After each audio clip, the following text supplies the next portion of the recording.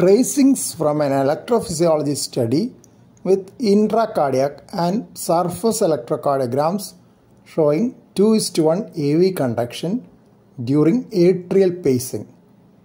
The upper 6 channels in white color are surface electrocardiograms. Leads 1, 2, 3, AVF, V1 and V6. The pacing spikes are sharp deflections of very short duration. The P waves and QRS complexes are marked in lead 2. The width of P waves and QRS complexes are more than the usual because the recording speed is much higher for an EP study, usually 100 or 200 millimeters per second, rather than the 25 millimeter per second for usual ECG tracings. Higher recording speeds are used to delineate short intracardiac signal intervals well. Only half the paced P waves have an associated QRS complex, while half do not have blocked P wave. This is because the atrial pacing rate is above the Wenckebach threshold of the AV node. Please note that 2:1 AV block is the highest grade of Wenckebach type of block possible. 2:1 conduction can also occur in Mobitz type 2 AV block. The polarization artifact is seen in HRAD, high right atrium distal channel.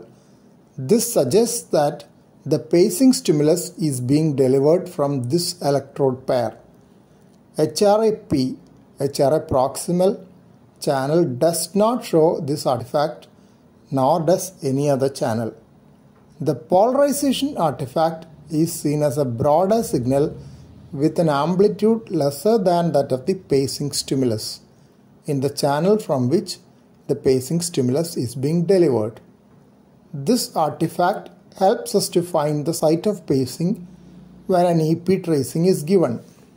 HISD, distal His-bundle electrode, shows a good triphasic His-bundle potential H and ventricular signal which is of lower amplitude than in the CS12 distal pair of coronary sinus electrodes. The CS12 channel in this case shows a small pacing signal and a high amplitude ventricular signal. The electrodes in the coronary sinus are usually numbered from distal to proximal, CS12 to CS910 in case of decapolar electrode. The STIM channel just depicts the intervals at which the pacing stimuli are delivered without recording any intracardiac signals.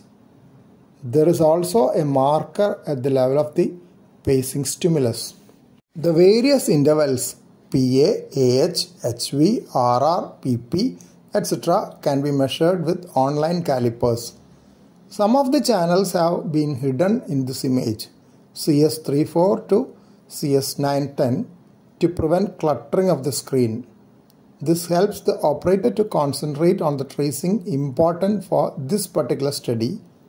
In case of need, they can always be made available on the screen.